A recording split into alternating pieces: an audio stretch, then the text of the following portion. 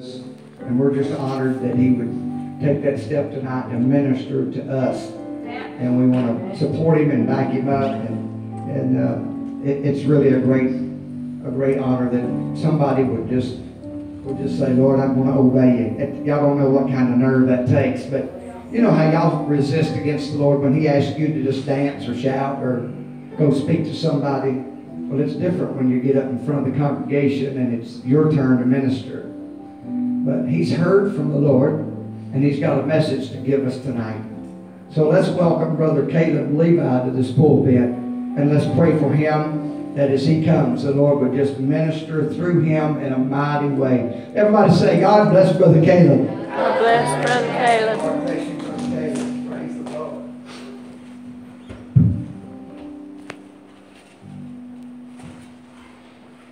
Oh, God is good, isn't he? Oh, yes, he Amen. is.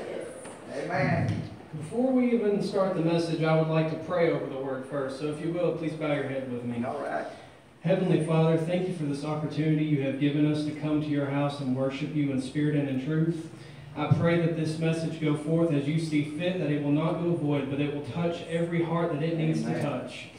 That there will be no interference, nothing straying from the mind, Father, but that it not be my words, but your words through me.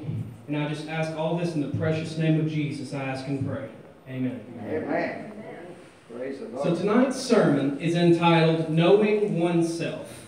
All right. We're going to be in the chapter 1 of the book of James and Jeremiah a little bit. All right. But my first thought for you is, do you waver or stand tall in your faith?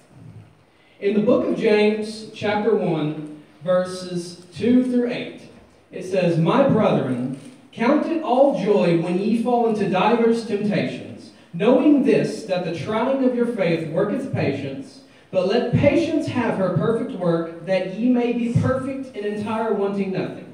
If any of you lack wisdom, let him ask of God that giveth to all men liberally, and upbraideth not, and it shall be given him. But let him ask in faith, nothing wavering. For he that wavereth is like a wave of the sea, driven with the wind and tossed. For let not that man think that he will receive anything of the Lord. A double-minded man is unstable in all his ways. Right. So I like to break down the word as the Holy Spirit reveals it to me and try to find its greater meaning. And the Holy Spirit's really good about doing that. All right. So I'm going to break down 2 words for you in verse 5. Liberally and upbraideth. Because those aren't common words in our society today.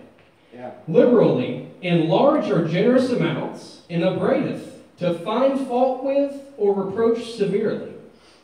So what God is wanting us to get from this is, if we have any lack of wisdom, just ask him, and he's generous to give it. Yes, he is. And he's not going to judge you for it. That's right. He just wants you to ask him. Think of it this way. Parents, they want their children to have faith in them. I'm sure when we were all little, we had a need, or there was a struggle that came up, and we didn't know what was going on. We'd ask mommy or daddy, hey, what's going on? Don't worry, it's going to be okay. Yeah. As children, if we're able to have that faith in our earthly parents, why can't we have it in our Heavenly Father? Yeah. Yeah. He's been faithful enough to us, hasn't he? Sure. Yes. Amen. So I just see it as when we pray to him, we've already received what we've asked for as long as it aligns up with his word. Amen. It's manifested in the spiritual realm of things, and Yes. we're waiting for it to manifest in the natural. Yes. Uh-huh. We receive it all through faith. All right. And as Brother Grace taught us Wednesday, faith is not a verb, it's more of a action per se, you know? Yeah. So just think about that tonight. Do we waver or we stand in our faith? Amen. Could we tell ourselves that we come boldly before God, or do we stand off to the side and kind of hope he hears us? Uh-huh. My second thought for you tonight is, does your flesh overwhelm your spirit? Uh-huh. In James chapter 1, verses 12 through 17, it said, Blessed is the man that endureth temptation, for when he is tried, he shall receive the crown of life, which the Lord hath promised to them that love him. Let no man say when he is tempted, I am tempted of God, for God cannot be tempted with evil, neither tempteth he any man. But every man is tempted when he is drawn away of his own lust lust and enticed. Then when lust hath conceived, it bringeth forth sin, and sin, when it is finished, bringeth forth death. Do not err, my beloved brethren. Every good gift and every perfect gift is from above, and cometh down from the Father of lights, with whom is no variableness, neither shadow of turning. So again, two definitions I want to break down here. All right. Do we really understand what lust and enticed means? So I broke it down this way. Lust is a strong desire for something. It's usually sexual, but the more God revealed it to me, it can be anything. Yeah. Because lust itself, it occurs in the mind. All right. And then if not corrected, it will result in a physical action. So, as strange as these examples sound, these were the ones God brought before me. Here's how little of a lust can bring to great trouble. Yeah. A serial killer, for instance, the first thought they have is, I want to kill that person.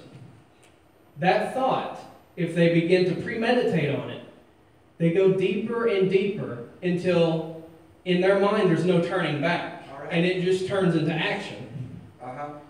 Rapists are the same way. They see a woman, they lust after her, and that lust turns into physical action. Right. So here's our problem with our society. They took the Bible out of schools. They took it out of just in general public. You have to be careful when you pray or when you teach people, because you could be just condemned for it. Yeah. But that's our problem with society. They're not taught this, so they think what they're doing is okay. They're not taught any differently. They think if it was the lust per se, they're just thinking in their mind. They're not realizing the majority of every killer, they'll tell you it started with one thought. Yeah. That's right. So just think about that. How little lust can bring you to great sin. And enticed. That's right. Attracted or tempted by offering pleasure or advantage. Sum that up.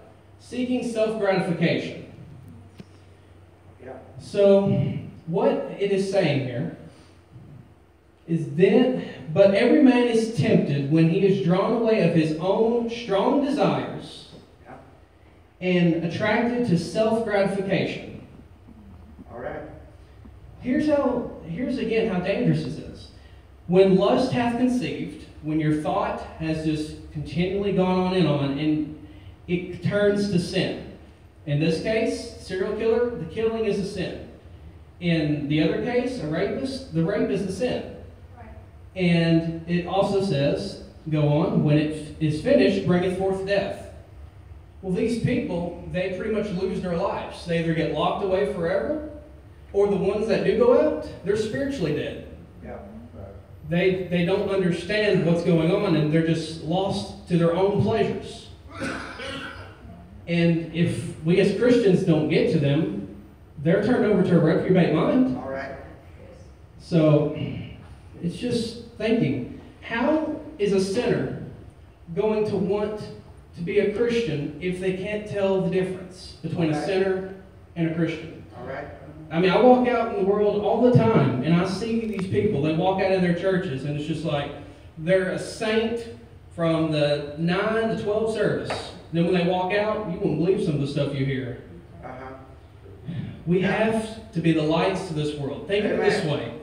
Right. If we're living in the dark and we're blending with the sinners, it's just dark and dark. They can't tell the difference. That's right. We're all walking in the dark, bumping into each other and everything else. Amen. But if we're the light, they'll be walking and be like, whoa, what in the world? There's something different about this person. That's right. Uh-huh. Maybe I should try to figure out what's going on here. And then we shine the light and tell them about what Jesus did for us, about how He saved us, how He keeps us, quote unquote, whole. We are made whole by Christ. So if we, as Christians, self-examine ourselves, maybe we could fix some of the faults we have and have a more clear walk with God. Amen. Amen. Putting it this way, the Apostle Paul told us that we should renew our minds daily. Amen. because, as I put, lust starts in the mind.